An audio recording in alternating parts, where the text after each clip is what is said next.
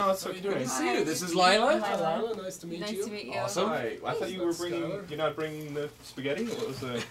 What? You said in your email, ready spaghetti. I thought. I'm You're ready. Oh, come on. I'm ready. That you We got plates and stuff. Oh we my have, God, you do. Did you is really? this that's part of, is this part of the new guest thing? Like No. We didn't eat dinner. Skyler, what? We didn't eat dinner because you said in your email, ready spaghetti. ready you told me spaghetti? to That tell means you're. It's an expression, like later Pasta, gator or something like pasta. I've like never hey. heard later gator. What about pasta? You have what's pasta? up, dude? Or, No, like hasta la pasta, like you know. Yeah, it's well, yeah, an later. another expression. Oh, so you don't have pasta? You should've- So then no interview. Wait, so yeah, we'll just do the interview on an empty stomach. On That- empty yeah, stomachs, yeah. That'd I be a mean, great if interview. you- Lila's role didn't really require dancing, but literally it was like she came in right at the end, and it was I think I met you as you were like did this little lap dance on me. It was like, hey, my name's Tom. Hey, I'm Lila. Okay, It's action, funny, and yeah. then she's lap dancing me. I'm like, wow, that's Either good to be he an actor. organized that, but I don't know. That seems to happen in every movie. The first scene of every movie, you're working with new cast, new people, and it's a love scene, It's or always you're the making awkward out, or scene. something. Yeah, yeah. Always awkward Wow. scene. And so that was our first. Yes. Excellent. And you guys are doing a pilot now, too, right? Yeah. Fuzz? Yeah. Tell us about that. Well, basically, it goes back to an interview I had heard with Dennis Farina. The actor Dennis Farina was a former Chicago cop, and they had asked him, "What's the most realistic cop show of all time?" And he said, "What'd you guess? You want to guess?" Hill It's Street realistic. Blues. Yeah. SWAT. What was it? Cop Rock. No, it's hey, Cop Rock. It was he 21 said, Jump Street. Yeah, he said no. NYPD Blue. He said he said Barney Miller. And he says, because the thing is, what you do, most of the time you're in the squad room dealing with paperwork, and you can't handle that level of stress without joking around and being idiots and playing pranks on each other. And Barney Miller, it's good to note, they weren't like Reno 911 where they were inept cops. They were good cops. They were just joking around the whole time. So what happened was I got a guy, former NYPD guy named Scott Baker, who had written a great book called The Funniest Cop Stories Ever Told. Nice. And they were all true cop stories. The book sold. It's in Barnes & Noble. It was all over the place. And he had wrote a pilot, so I took it and I rewrote it and polished it up. And it's basically, I would say, it's Barney Miller for the new millennium. It's takes place in a squad room, and it's just fun. And you know what? It goes back down to what I believe sitcoms. They do these crazy concepts now, and they never last. And it's like Cheers was guys in a bar having fun. You know what I mean? Friends were friends. You know, Seinfeld, there was about nothing. When they have these crazy concepts, you know, it's about, you know, the guy who invented tables, but now he's paralyzed and he's in his bed, and it's like, what the hell is that? Well, I was just Fire away. wondering, was Son of the Beach as much fun to make as it was to watch? I mean, it was a hilarious show. It was Thank full you. of lovely ladies. Oh, thanks. But was it a fun job? It was a really fun job. We had a blast every day. We Cool. constantly cracked up, ruined take after take after take. Jamie and I, the other girl, we would make up dialogue that the extras were talking about behind our backs while we were in our bikinis. Okay. Because, you know, they were all staring at us, and Sure. we're like, ooh, wow, they're looking at the dimple on the right butt cheek right now. Now, did Howard Stern ever show up on set a lot, or was he mostly just stuck in New York? Howard was in New York most of the time, but he came a couple times, and Very we cool. went out there a bunch. I was on his show like 4 or 5 times.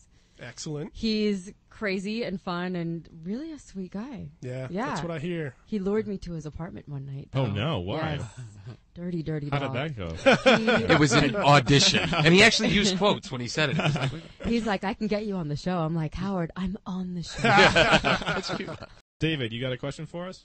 Yes, I was wondering. I was in the supermarket the other day, and I was reading the Inquirer, and apparently Betty White had said that Tom Malloy was the sexiest man that she had ever, Whoa. That she had ever what? Did she?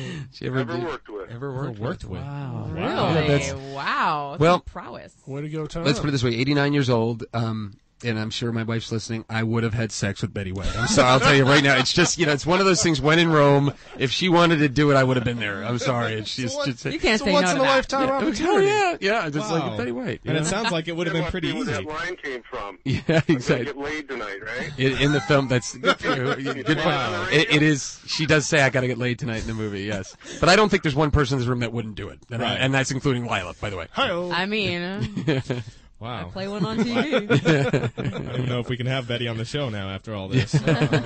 Well, we'll pull some strings. Can I say this, that I dipped her, and it was a gentle dip. She was 89 years old.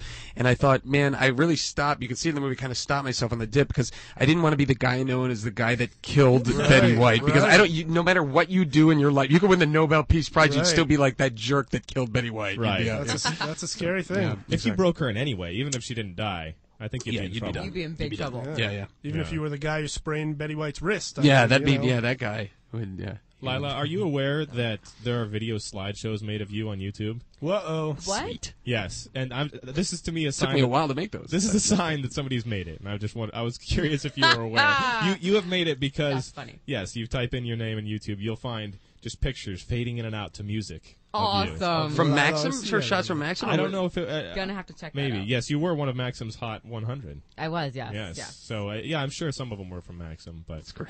Interesting. I'm gonna go check that out. And then it has your home address. Oh. Yeah, go look for that. now you have a book about financing films, and now you have CDs too. I do.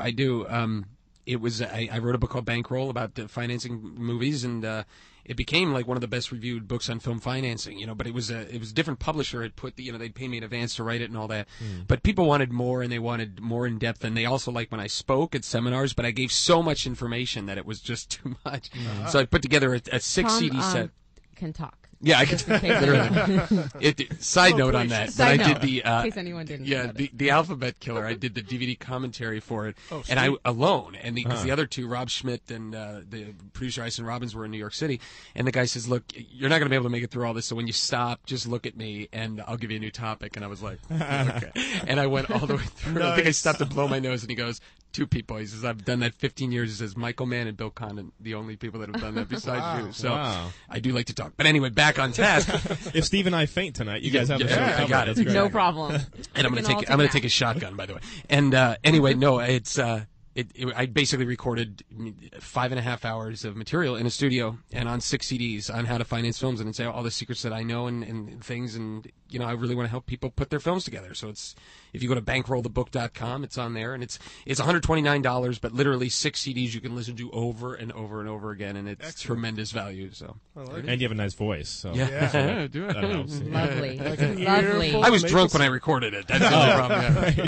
That would actually be a great idea for a book on tape. Like if you were drinking while you did the tape. Oh, I that's love it. fantastic. Yes, and like they hear the progression. Yes. Oh, that's classic. Oh. That's really I fun. actually think I would sound the same the whole way through. Yeah. Really? Yes. Is that because you think you always sound drunk, or because? Yeah.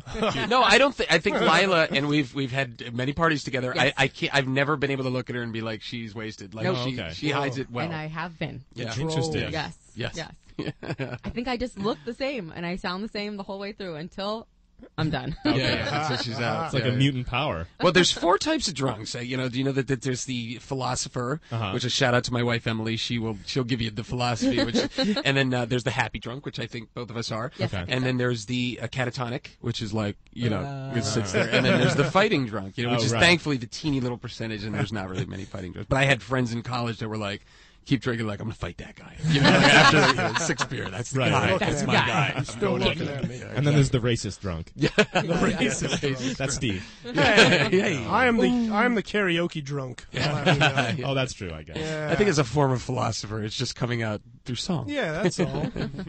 Where's all the Elton John? Lila. Gosh, why do I keep saying it the wrong way? You can spank me at the break. I will. Lila, you were in a perfect fit with Entourage's Adrian Grenier. Grenier. It's true. Skyler wrote down the question: does he egg a wall? Does he throw an egg at a wall? In that trailer, movie when you that say you're pregnant? I'm pregnant, and he goes, "Nah," and he throws an egg at a wall or something, doesn't he? He does. He does throw an egg at a wall at the refrigerator. That's At the very- refrigerator. That's very symbolic. That's what I did when my wife told me she was pregnant. Very symbolic. Yeah, Wow. He some did make writer that. was sitting there going like, I got something good. Oh yeah. I didn't even think about that. Eggs. Do you guys know that my car got egged 3 days ago? No way. Who does that? Yeah, it's awesome. That's- Sorry does about that? that. That was yeah. I could understand if it happened tomorrow for April Fool's. Yeah, 3 right. days ago. It was definitely a preemptive April Oh, Fool's. March Yeah. 27th is Egg Day. You all know that. It is. Yeah. Are there what it was. rascally teens in your neighborhood? I mean, I didn't think so, but No? apparently there are.